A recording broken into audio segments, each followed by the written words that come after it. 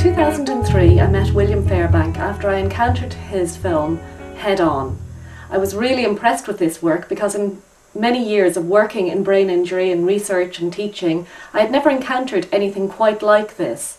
It was a phenomenological examination of what it is really like to experience a brain injury.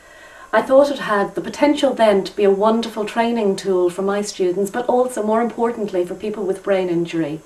The question of how do you live after a brain injury is something that is frequently asked by families and people with brain injury, and often it's very difficult to give any kind of an answer. After the Head On film, William and I continued a conversation about how to develop these ideas. From this, we've developed this collaboration around the idea of looking at people who are artists with brain injury. We're looking at people who are highly intelligent, with a lot of social and cultural capital behind them, who are able to articulate what it's like to live with a brain injury. It's difficult in the first case to describe what any brain state is like, but what they are trying to describe is something that's been damaged and that they've had to adapt to. And we particularly asked people who are artists because we felt that they were people who would be able to articulate that position, and I believe that we were right, as you will see in this film. One of the things that I really liked about William's work was the fact that he doesn't focus on the accident. It's not a story of a tragedy, it's not a story of something that has been long past. People have to live for decades after their injury. It's particularly important that William is a member of the brain injury community. In the disability studies movement, people have long been saying nothing about us without us. And I think that in the brain injury community it's been quite difficult to get to that point because you need somebody who is really exceptional, who can actually lead a project. So nothing about us without us. Well, William is leading this project and I'm really happy to be collaborating with him. But he can do things in terms of articulating the experience and helping people to articulate it themselves that a researcher without a brain injury could never do. He does this because he shares a culture. What I mean by this is that the people he's interviewing all share a particular perspective on the world.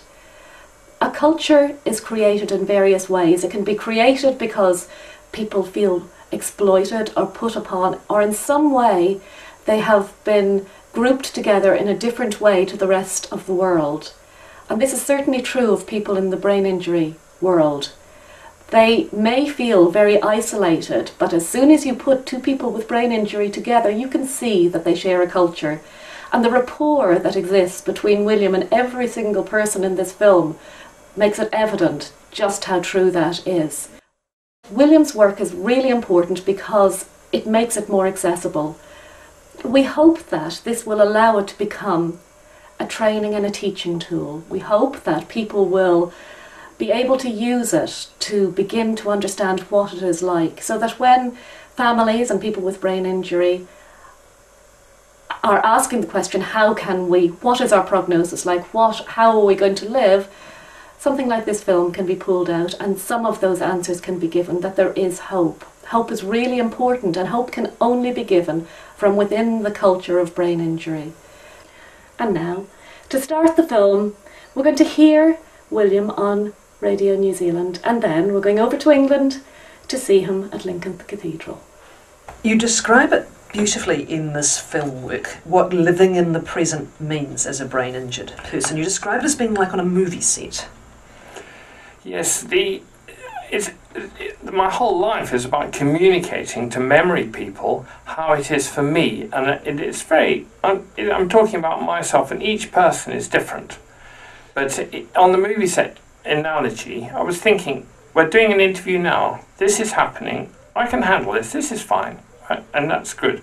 But when I go outside, I'll get in my car, drive off down the road, there'll be absolutely no way that I'll be able to think back onto this interview and sort of mull it over and think, oh, well, you said this and that and the other. No way, you're just driving down the road. You need all your mind just to drive down the road. And so you do one thing at a time, but you haven't got that bigger connection. So this living in this present is a whole world. After the accident, nobody ever really explained to me this new lifestyle this new way of living, you know, sort of handy tips and like you're learning a language or something like that. Everything is fantastic at the trauma end, but we are now dealing with, well, I'm 23 years down the line, and that's what I want to make this next film about.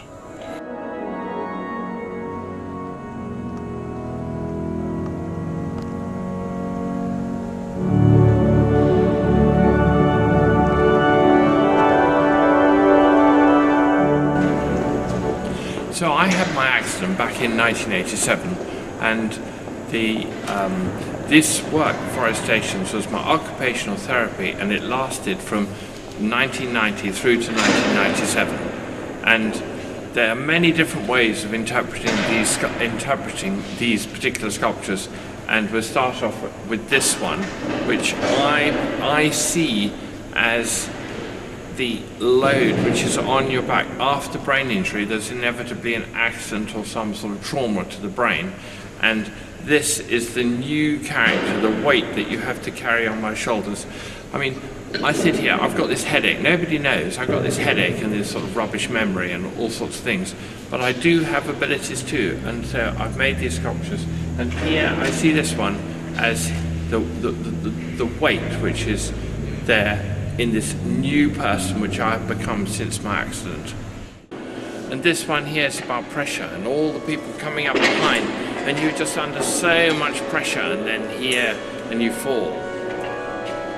It's very interesting. And I'd say having these sculptures here in Lincoln Cathedral with all the sounds and all the life going on all round is very good for me. It's very good for me that everybody looks after me, and it's just a place in this scene. And in a way, it's my psychiatric hospital.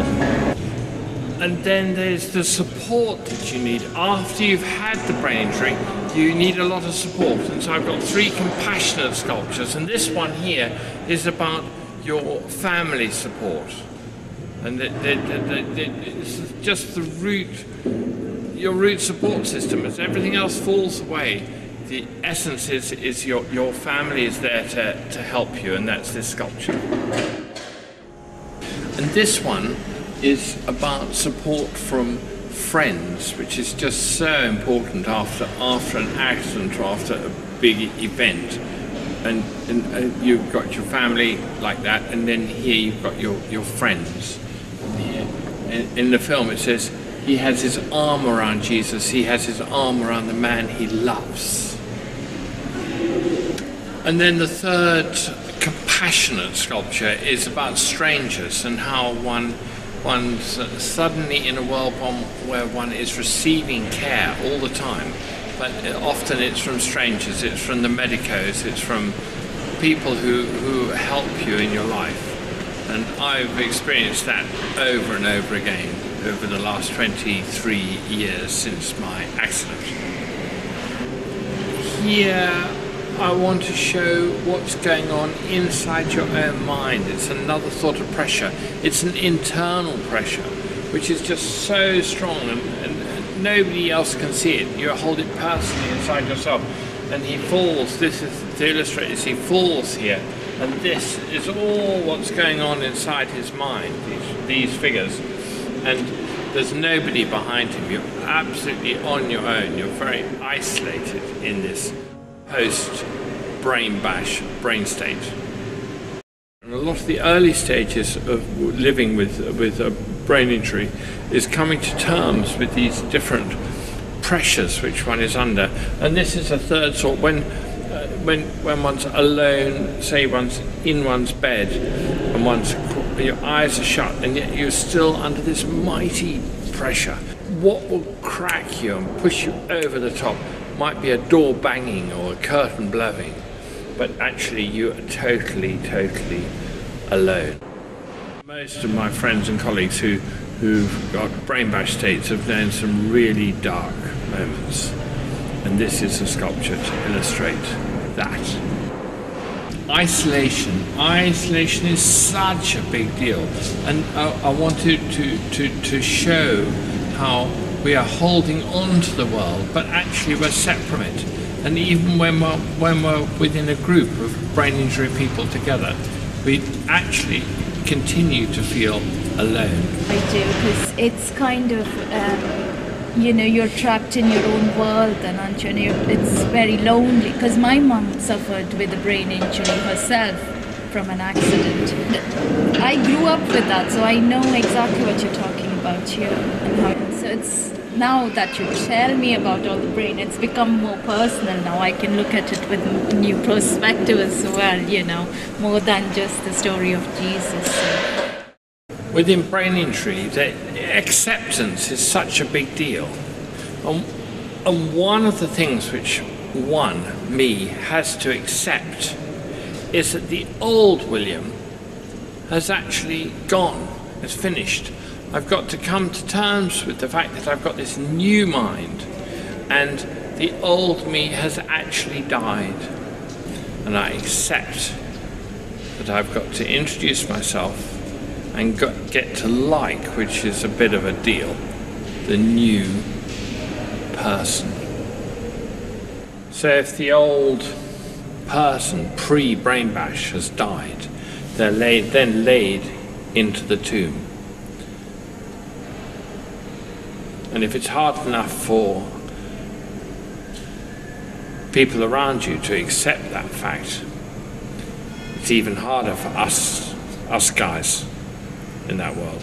We have to come to terms with this fact. And so, a sculpture just on acceptance. This is the way forward. This is the first day of the rest of our lives.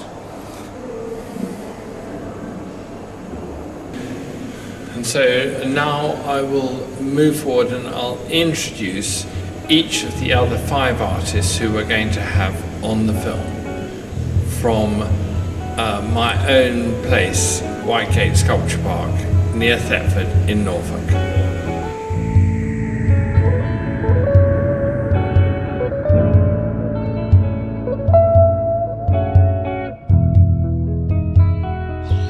So brain injury is invisible, but this white scarf follows us brain injured through this film. 3 features of brain injury. Number 1 is that I can't think of 2 things at the same time. Always used to, all the time, can't now. Number 2, for me, I can't visualize. I can't actually look you straight in the face, shut my eyes and be able to see a picture of anything. It's just black. For me, it's just black. And the number 3 thing is that I'm just living in the now. I'm in the present. Nobody's explained this to me, but I am here living in the present, only in the present. The first person on the film, Stephen Wilkinson from Golden Bay in New Zealand, he never knew he had a brain injury till he heard me on the radio. So it's a bit interesting to see how he sees things. I was listening to the radio show and heard your interview, and I was only peripherally listening. I was doing something and I heard you explaining what was happening in your life and how you were adapting to it, and I thought, it was like a light came and I thought, oh my God, this is what is happening to me. This is what's happened to me most of my life. And I thought, whoa, okay, maybe this incident back when I was 19 has more effect on who I am now and how I do things now. And until that interview, I had not ever considered that I had a brain injury at all. I just got beat up in Sydney one day, that was it. Surgeons had taken my earring out to x-ray my head, and I noticed my earring was gone. I asked the nurses where it was, and they said they took it out for x-rays. She didn't know where it was, so I got quite indignant about that, and we sort of huffy-puffied about it, and I said, oh well, stuff this, I'm not going to be here, goodbye, and just got my clothes in, my flatmate and I left. And that was it. And I remember getting back to the flat, looking in the mirror for the first time, and I had this big, huge, round, yellow, greenish head. was like perfectly round like a football. It was pretty freaky, but Bruised. bruised, yes. And after then, I just moved on in my life, and it never became, to me then as an issue. I was just a young guy going forward. I never thought or never saw that I had actually had a brain injury. I had an accident in Sydney, but I never associated that incident with the way I deal with my day-to-day life and relationships or anything. I just saw that these things in my life that I adapted around were just part of my makeup, part of who I was. I didn't realise that I had a brain injury. But when I think about it, after listening to you on the radio, that it's quite important, and it does affect a large section of my life. And for these years, I never realised that's what that was. People, when they're looking at things, they can shut their eyes and they can see it. But for me, when I shut my eyes, I see nothing. It's just black, and it's just the colour behind the eyelids, just random colours, no set colours for different thoughts. If I want to visualise something, I have to use words in my head. I have to actually say the words to make the image for me be real. But it's still not an image, it's just a group of words. And all my life, I feel like I'm living in a movie. This is a scene from a movie. When I drive off down the road, I'll be driving off down the road. I won't be reliving this or anything like that. Does that pick up with you? Do you feel that? Yes. I don't see it as like I'm in a movie, but it's, to me, everything I see it as things being compartmentalised. It's I'm here doing this, and then later on I'll be somewhere else doing something else, and there'll be no thought about what's happened now. Same as no thought about what I'll be doing tomorrow in the in the future. It's just compartmentalised. If I'm with my partner, that's what I'm focused about, and that's where I am. I say, if I can't remember this morning or yesterday, I can't join it up with now. I can remember now. Now it's happening. Yeah. But if I can't join that up with now, I can't use that connection to project into tomorrow. And so you need, a statement I often make is, you need a memory to have a future. How does that tune in with you? What do you think about that? Do you pick up on that? Well, not really, but only for the fact that I haven't put any thought into it. To me, they're just events. They're events that are going to come.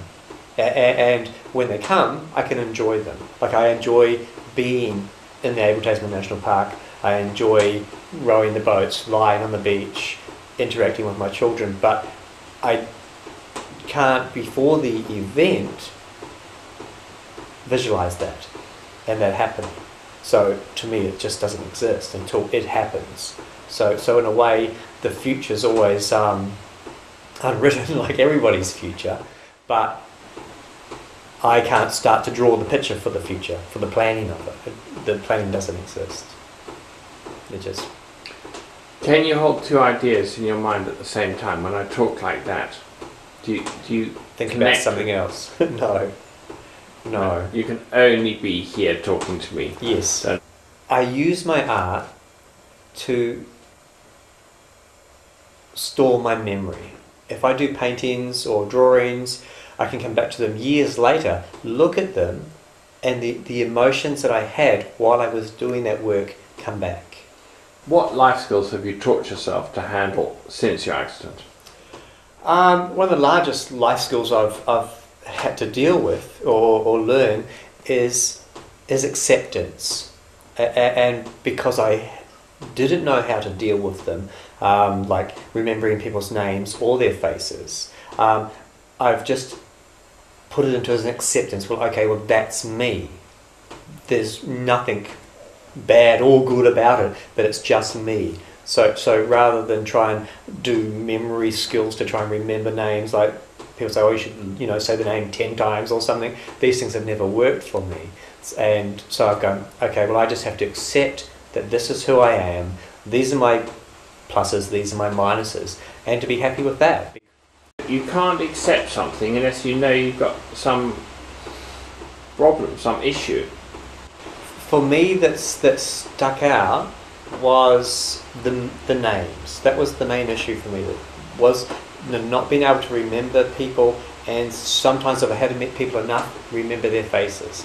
I mean, I used to find it unnerving. People would come up to me and talk to me like they knew me, and I just go along with the conversation, going, "Well, you obviously know me, but I don't know who you are." But I couldn't say that to them, and I would just keep the conversation going, hoping they would drop something that I could put a link to then I could associate how they were connected to me. But if they didn't and they walked away, I would not know. Somebody could say to me, "Well, who was that?" I go, "I don't know, I've never seen them before in my life." And that happened quite a few times. It was Is it freaky? It was very freaky, yes. Also, like I was living these two lives. So if you're in your focus, yes, like you're working on something, example, and the telephone rings, which is something completely different, will that phone upset your focused action?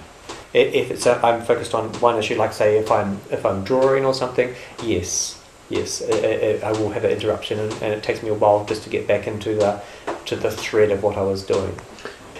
When I'm doing something in a restaurant, I'm going from A to B, and I get distracted, and I lose it, I get very frustrated with myself, and I get angry at myself for not remembering it. And when you came along on the radio, it was sort of like this light came on, and it was like, good, it's a door that I can go through where maybe, because I've never looked into it in the past, that maybe there's skills, tools that I can use so I can have a more fulfilled life.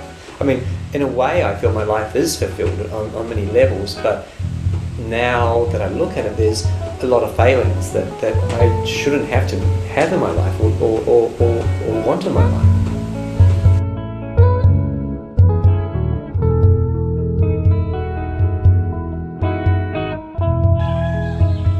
How one is before the accident creates the character that one arrives with after the accident. And the next person we will see is Ali Chamberlain, and I bet she was always this compassionate, caring, deep-thinking person who made the very best of her abilities. It's interesting which bit of care helps you grow and which bit of care turns you back into a victim. And that constant battle between, are you a victim of something, or are you an invalid, or are you somebody who's growing in a different direction, is quite difficult. Yes, everything that you were was based on what you did, and all that's been taken away from you, or it feels like it's been taken away from you. So this tension between the people who are helping you get better and the people who are wanting you to be better than you were, and other people saying, but you're not well enough to do these sorts of things, and you get very angry. Not to be quite polite about it, because the people who are helping you are doing it really well, but then there's the other people, the insurers, who are wanting you to go back to work rather than getting back to life. And when you're recovering from a head injury, it's very difficult to be able to do both, because the work of getting back to doing what you want to do is so time consuming and exhausting that you barely have time to be part of your family and keep up friendships, and it's such hard work, because your struggle is just to keep the daily stuff in your head, let alone what anybody else's daily stuff is. And I worry about talking about my brain injury often, because I don't want it to sound as though or the perception to be that I'm enjoying being not well, because bloody well not. But for your own benefit as well as for other people's benefit, when you forget something or you make a silly mistake or you decorate a cake with the wrong coloured writing on it or something like that. You have to say, you know, if you do something, you say, well, before my head injury I wouldn't have done that, or before my head injury I could remember 25 people's names in one sitting and still remember them. And now people I know very well, I sometimes have great difficulty remembering their names. And people say, well, I forget people's names. But it's a different thing, because before I used to forget stuff and I'd go through my head thinking of it and there was an index there. And now when I go through stuff trying to find a name or something, it's just blank. There's no index there, there's no point of reference. I've given up wearing a pedometer because I knew the days that I had 18,000 steps in a day was a day I totally lost the plot, because I had walked up and down that hallway so many times to get something and then forgetting what it was I'd gone for, and then you'd go back again and then possibly, and you'd still forget it. Sometimes you'd have to write it down on a piece of paper and take it with you. What am I looking for? Oh, that's what I'm looking for. And the world doesn't see that. And I'm sure that Jeff doesn't see it a lot of the time, because that's what I do when there's no one around. And it just... But it's getting better, it's getting better. Every day it gets better. There's just little triumphs.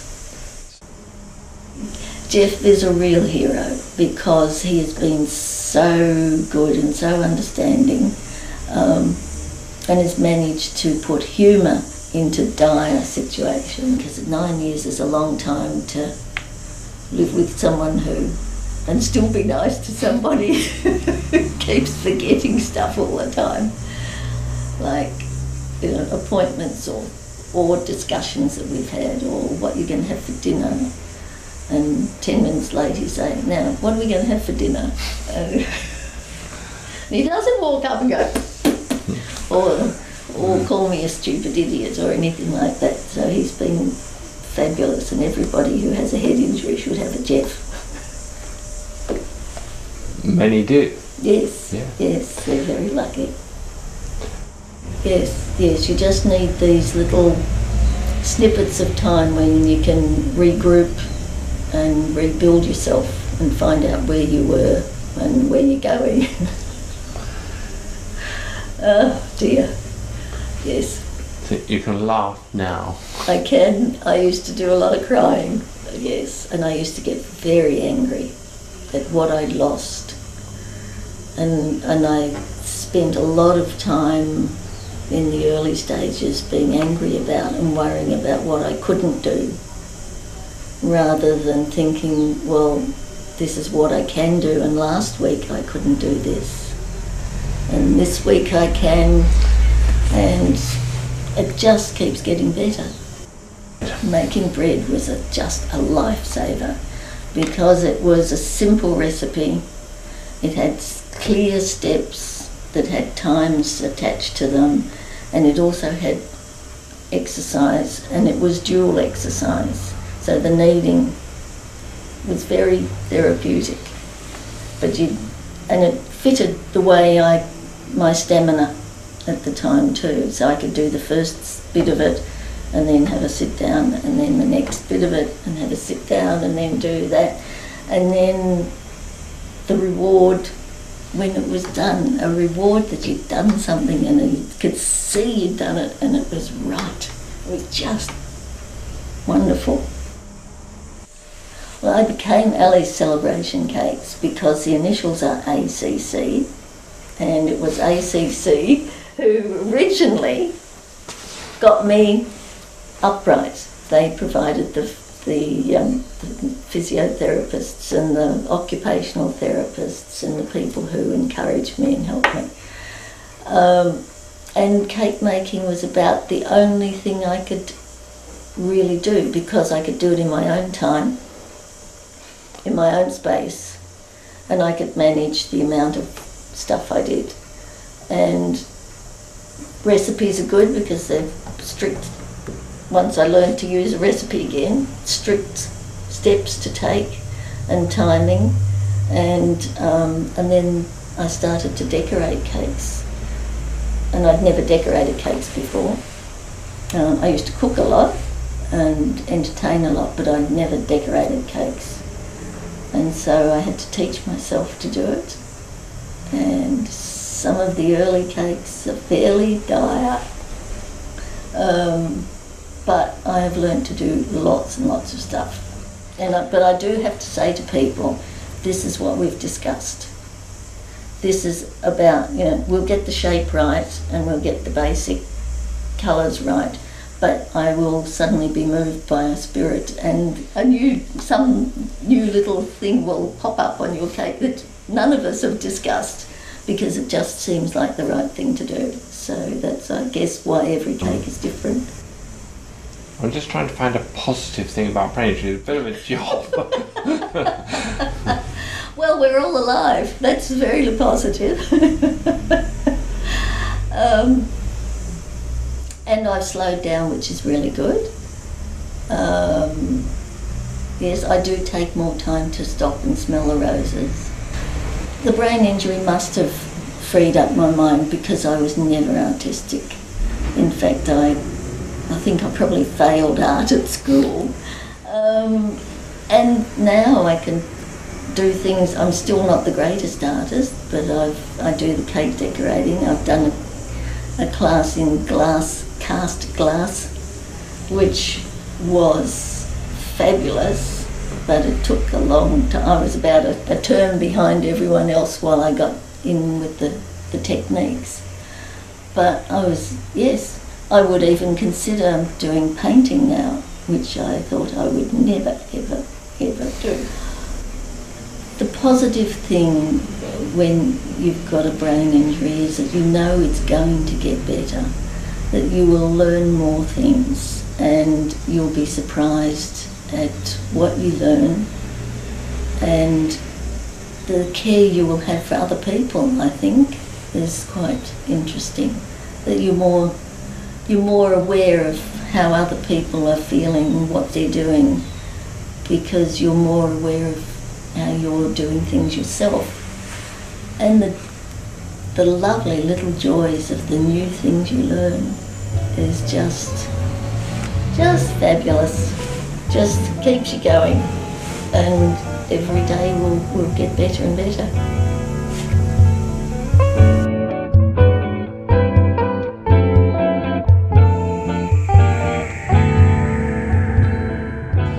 This is a film made up of artists, and now we have a musician. John Hansel Beadle lives on the North Shore in Auckland, and he plays in the Gooka Music Carnival Band. Take it away, John.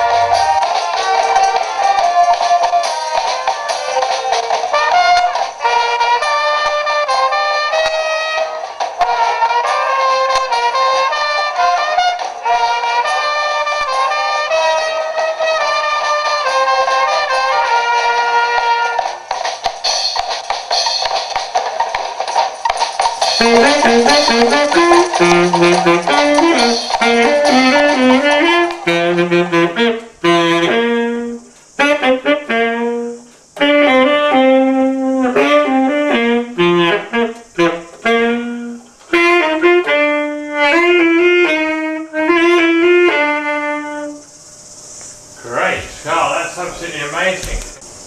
Great. Okay. Hi. Hi. Hi. William, how are you? Wow, man, this is amazing. This is Gooka Music. Yeah, wow. This is the Gooka Music Swiss Carnival Band that I've been in for the last 20 odd years. And it was started by Swiss people in New Zealand and based on the carnival bands in Europe and Switzerland, which arise in each canton, each village has its own Gooka Music band, and they are designed to scare away winter and welcome in spring. So lots of big masks, lots of costumes, raucous music. Then at midnight on the day, at the end of Ash Wednesday, or on Ash Wednesday, they stop. So So they eat and drink and party and then just stop at midnight. Yeah, I mean, I've always been very musically inclined. I guess both my wife and myself are very much into music. We're a very musical family. But the difference for me with the aneurysm, the neurological condition, is that I felt a different sort of creativity. More painting and that sort of creativity rather than the musical side. So fatigue is a huge issue, and provided I manage my fatigue and rest up and do certain specific things, it kind of all ticks over, kind of. But it is very much one day at a time, and I'm sitting here rather than working because of it, because of the way it's left me and the effects that an employer sees. Oh, he's got to go off and meditate at lunchtime. Oh, I don't know about that. And noise affects me.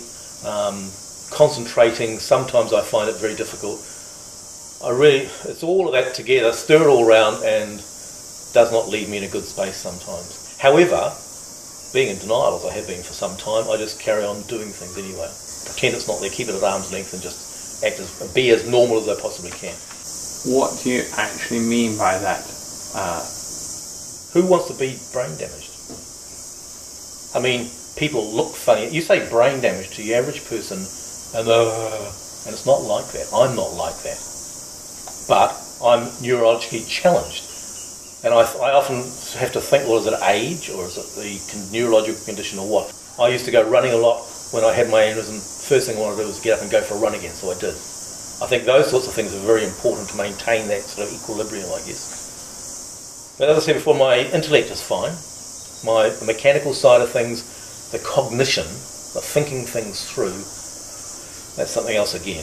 That's a little bit tricky. I think any sort of recovery depends on acceptance. Acceptance is the key, as someone I know once told me. I think if you can accept that what is, and that's the way it is, nothing's going to change, then you can move on from that. And I have done that. I have accepted that this is the way it is. That I will be sitting at home on days like this, doing what I'm doing instead of being where I want to be, which is in a job working and earning lots of money and things.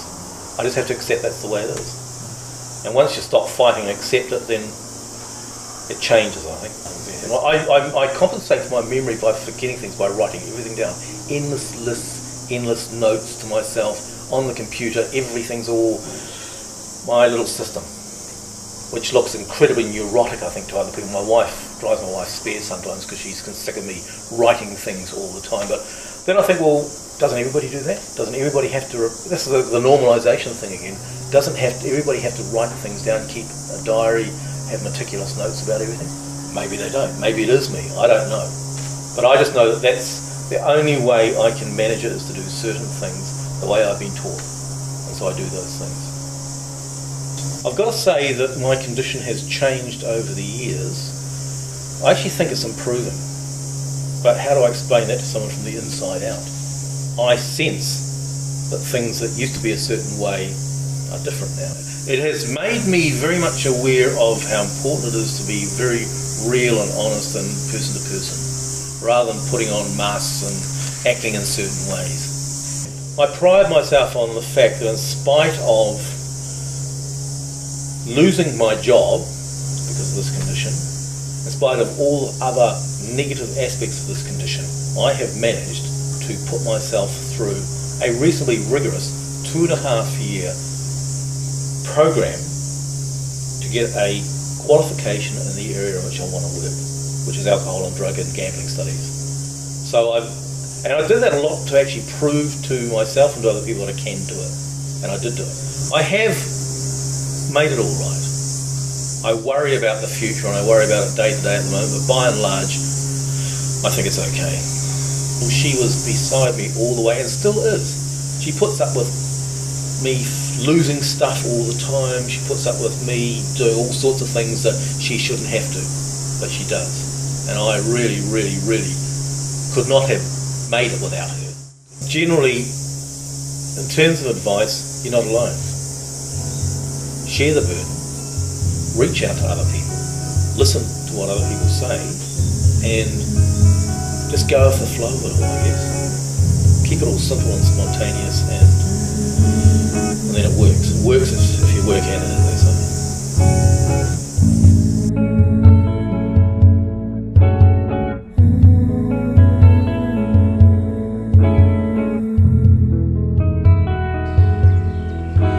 Robert Tarr is a man after my own heart and bone and wood carver, and he lives just to the south of Whangarei in New Zealand, and he is so enthusiastic, and I came away absolutely brightened up, and it was a complete treat to meet him. If you want to achieve anything with a brain injury, your focus has to be on your goal.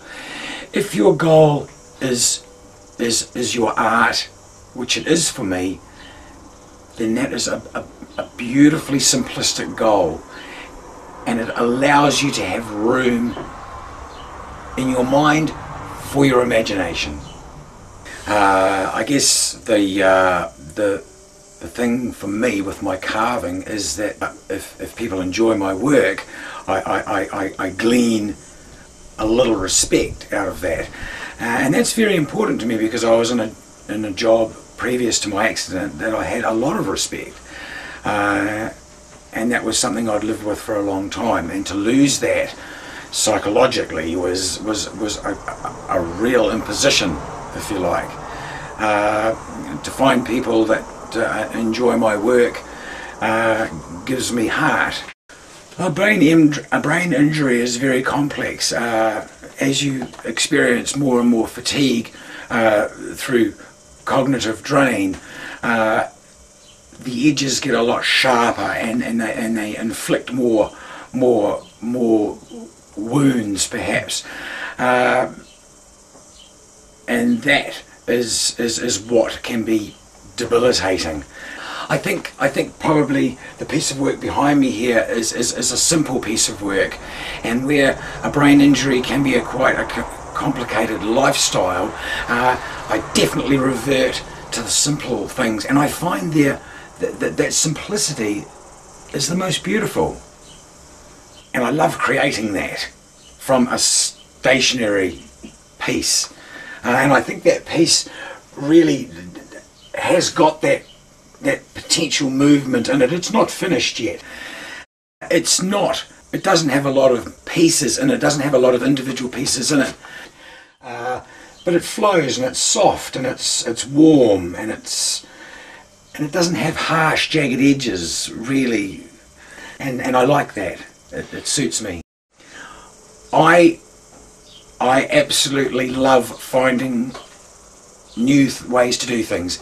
Sometimes it's through necessity to find an easier way to do things. I get frustrated when something doesn't work, and I like making the edges fit. I tried first off from a drawing to cut two pieces, and they never fitted together. Never. It was impossible. So I devised a way of making it more of a perfect fit, a snugger fit. And I'm always challenging myself to find new ways of doing things that are a little more perfect, perhaps. Really, I use the passion that I had before, but I've channeled it more narrowly, to give me the ability to come to my goal. Now I've needed to do that, and that's been a very difficult thing for me, because I believed I had the ability to multitask before, and now I don't. And I've got to accept that, or crash and burn. It was a gift for a relation that gave me some beautiful wood, and I knew what I wanted to make, and I could visualize it in my head, but when I started building it, it seemed like I was under some kind of small possession, if you like, which was a feeling that I ran with, because I thought it was right. I mean, I'm not a religious person overly, but I like the feeling, and I let my hands do the work. It's a piece that I wanted to do something that was a little bit Māori, a little bit European, because I have both of those sides in my family, and I think I achieved it. Having a place where you can go, where you can create things that give you the enjoyment of your work and respect, is imperative, because not only are you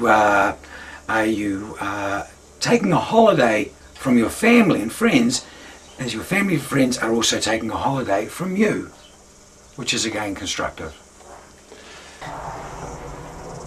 I've always thought outside the square, and I've always tried to do more than what I think I'm capable of, and to have that challenge in your mind is healthy, I think, because it stops you from going backwards. Well, the butterfly was something that I had immense pleasure in making, because its simplicity was its beauty. The wood is swamp kauri. It was bought by a friend of mine as rough wood, and he milled it, and I got the offcuts. My wife actually went and collected them in the trailer to save them being burnt, because I wasn't here. She was like, I know Howard would want those. I'm there. It was a deer antler in the bone and a terrari body of the actual butterfly with power on its wings. Power is a New Zealand shellfish. And it just came together so beautifully. And it was like that picture, and somebody meant me to do it. It was like an influence. It was something that came from my heart, and it turned out just like I had imagined it. And I hope people like it. I found this in some topsoil that I bought from Ruakaka. It's swamp kauri, and it's the tip out of a kauri tree as it goes to the end of the actual tree high up. I wire brushed it off and sealed it with a polyurethane wash, and I just love it. It's got character, it's got movement, it's got texture, and it's hard, and it's hundreds of years old, and it's a beautiful thing. And I want to keep the tip going, whereas this is broken with bone, and keep the same character of the small branches as a small tree as it was. This piece of totara batten again, and I just thought I'd create a little fireplace.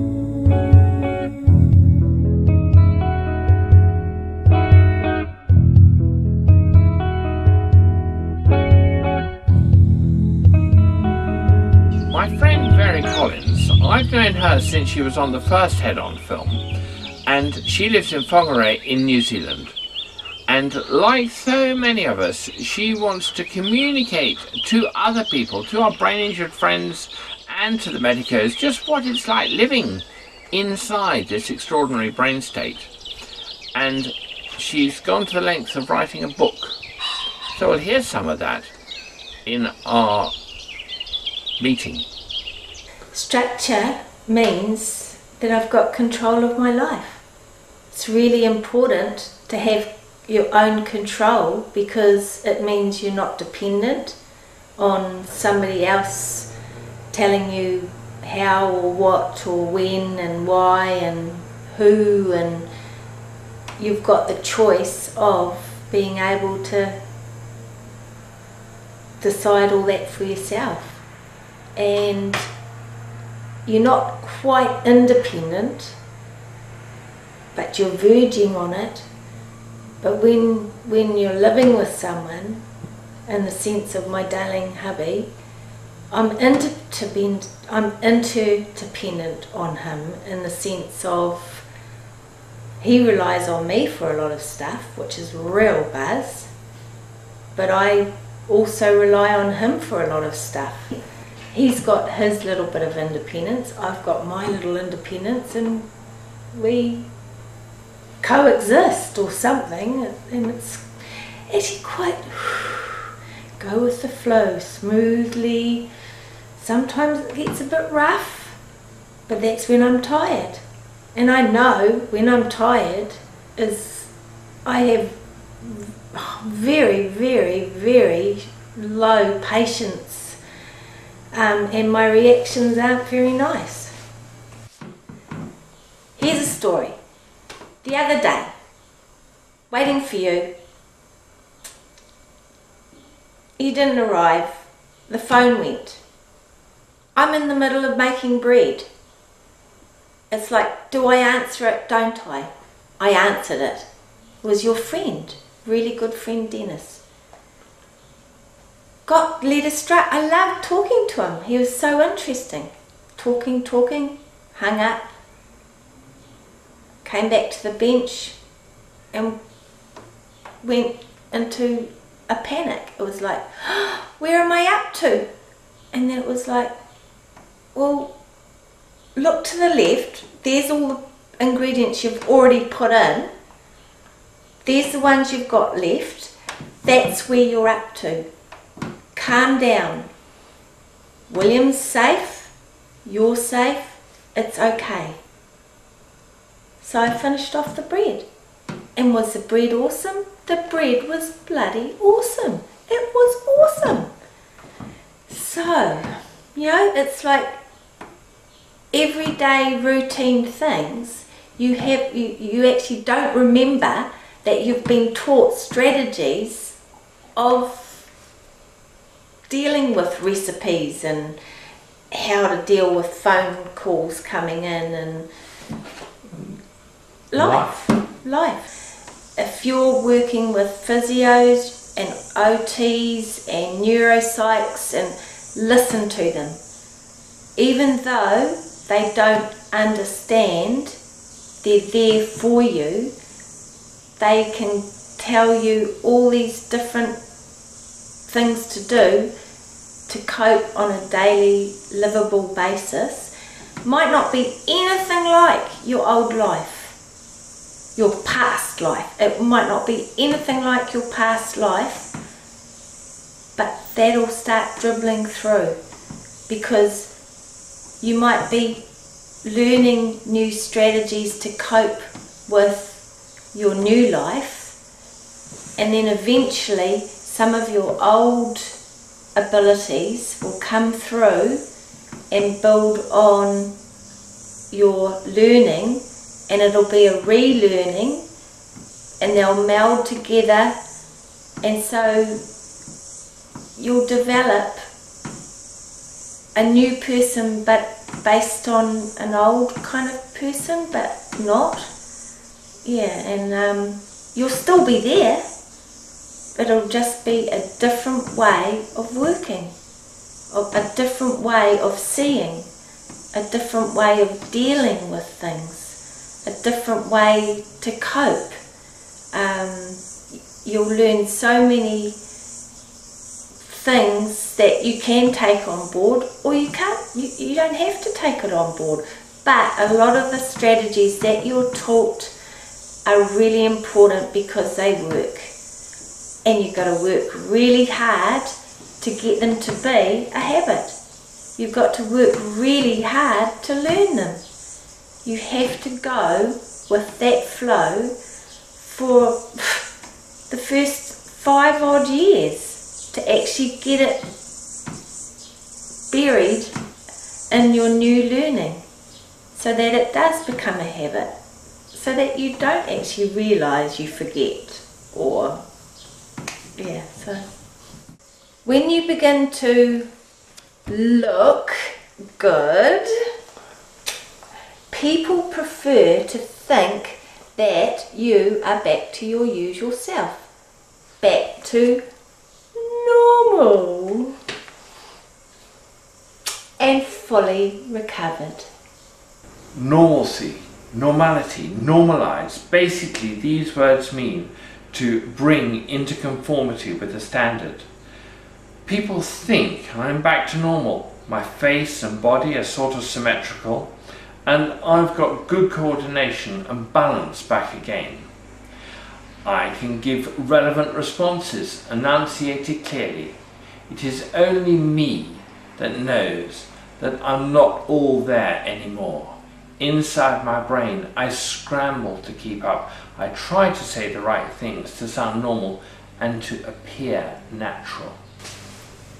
As a survivor from injuries to my brain, I will be on a journey of recovery for the rest of my life. Some of my tastes have changed, and some of the ways I do things, but I am still lucky enough to have a mind of my own. As long as I can keep thinking, I know that I am still alive to be. Keep thinking, keep being. Come on guys, it's really important. Go with the flow.